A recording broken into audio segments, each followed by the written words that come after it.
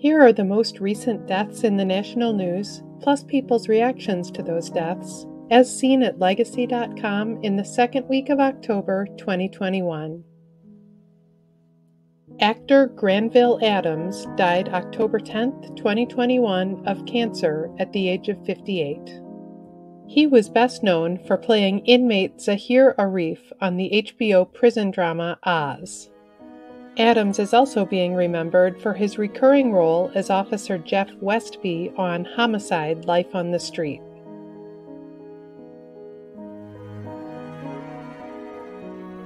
Gospel singer Shawn McLemore died October 9, 2021, after an illness at the age of 54. He led the gospel group New Image and is known for music including their 1997 hit album Wait on Him. McLemore is also being remembered for his acting career, including an appearance in the 1988 movie Colors.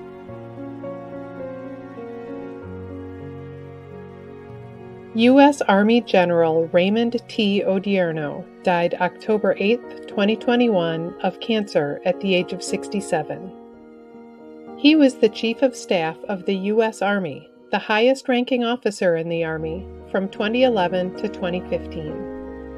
Odierno is also being remembered as an important figure in the Iraq War, who oversaw the 2007 troop surge.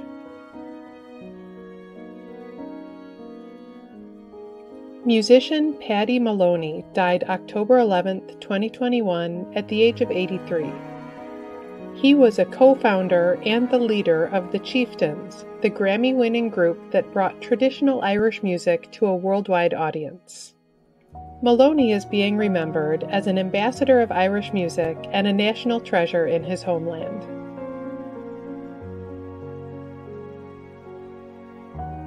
Musician Deon Estus died October 11, 2021, at the age of 65. He was the bass player for Wham and George Michael, playing on hits including Wake Me Up Before You Go-Go and Faith. Estus is also being remembered for his top 5 solo hit from 1989, Heaven Help Me, and for playing in the R&B group Brainstorm.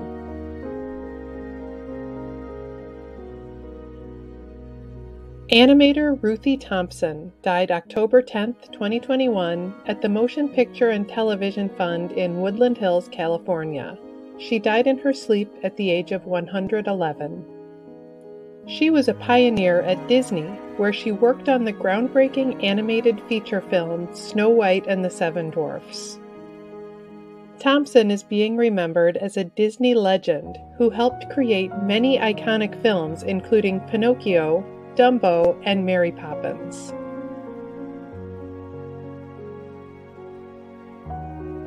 Toy inventor Charles Cummings died September 30, 2021, peacefully at the age of 91.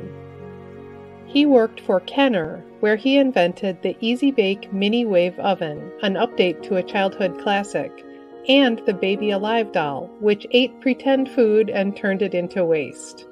One mourner on Legacy.com remembered him. "What a wonderful part of my childhood. Such an innovative and remarkable person whose inventions made so many children happy." Cummings was a U.S. Air Force veteran who served during the Korean War.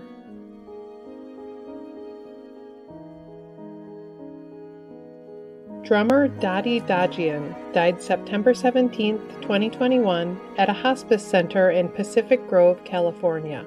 She died of a stroke at the age of 91. She was a jazz drummer in an era when few women played the instrument. She played with greats including Benny Goodman and Marion McPartland. Dodgion is being remembered as a musical pioneer who continued playing regularly until the last year of her life.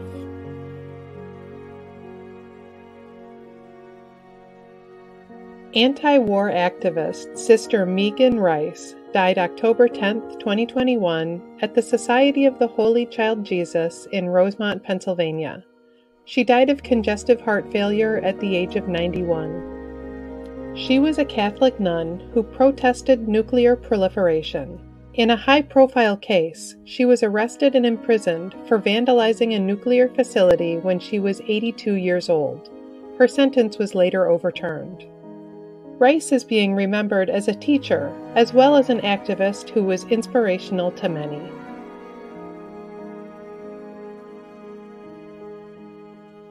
Business leader Brian Goldner died October 12, 2021, at the age of 58. He was the longtime CEO of Hasbro, one of the largest toy and game companies in the world. Goldner is also being remembered as a producer of movies based on Hasbro's brands, including the Transformers and G.I. Joe series.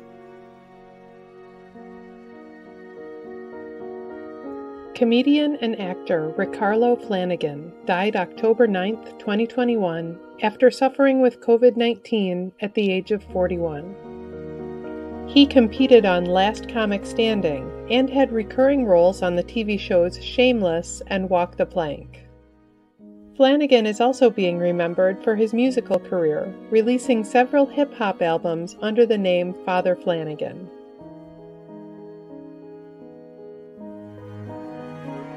Baseball player Ray Fosse died October 13, 2021, of cancer at the age of 74.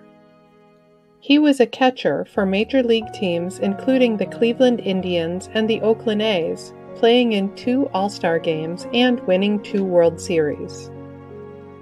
Fosse is also being remembered as a longtime color commentator for the A's.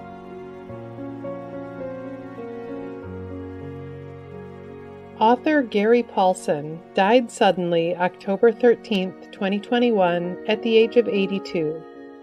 He wrote young adult books telling tales of wilderness survival, including his 1986 classic, Hatchet. Paulsen is being remembered for inspiring countless reluctant young readers to love books.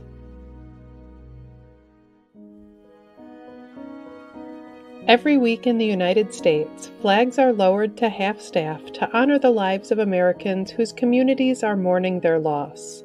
Here are the most recent half-staff memorial flag honors.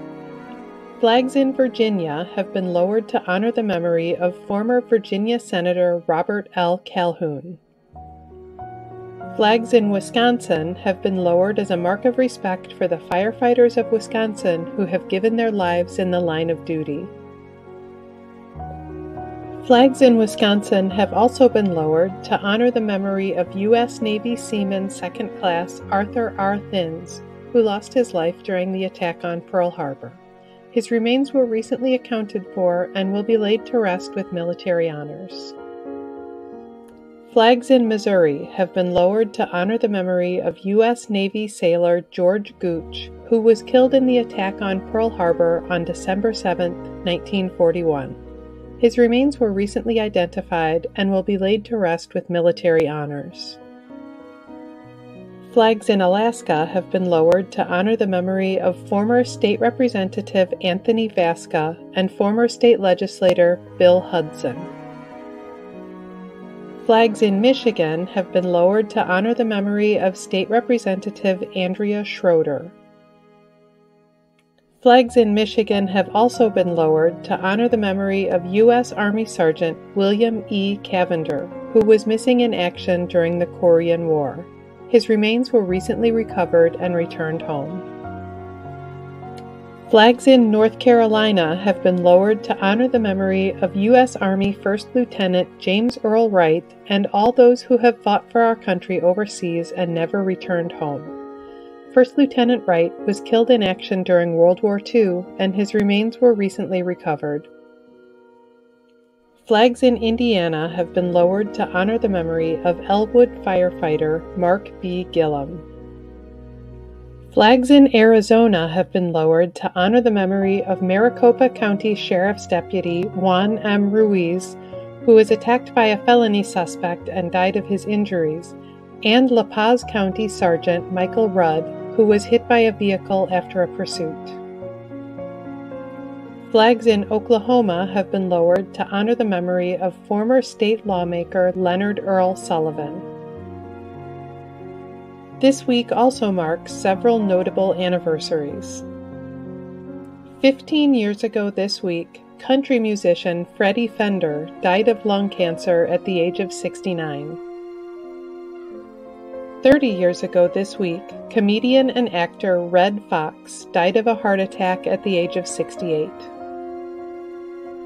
Actor Luke Perry was born 55 years ago this week. He died of a stroke in 2019 at the age of 52. You can read more about the lives of the people featured in this video on Legacy.com.